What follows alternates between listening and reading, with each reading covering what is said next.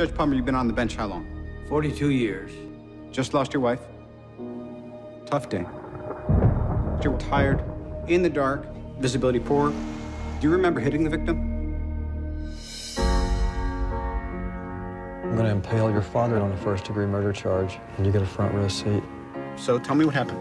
This was an accident, period. Any decent lawyer can argue this easily. And by decent, I mean honest. We both know you didn't intentionally hit him, right? But if we can gain sympathy from the jury, they'll never convict you. I sat on the bench in that courtroom for 42 years. The people in this community trust me. They trust the law. I'd rather die in prison than be remembered like that. I can't help you if you won't let me do my job. You're a lawyer, he is your father. You leave now, you will regret it. I don't need preparing. You've never sat on a witness stand. You've never been in that seat. He was tough. Remember fishing? He used to tell us all to be quiet. You're scaring the fish away. He is a liar who thinks he can operate under the color of the law just like his son.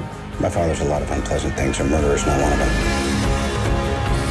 I have memories of us, and I don't. Why? Was I tough on you? Yes. I did what I thought was right. You cannot lose this case. You're not my lawyer. You're not my lawyer. You're on the stand as a witness. Answer my question. You and I are finally done. Oh, we're not done.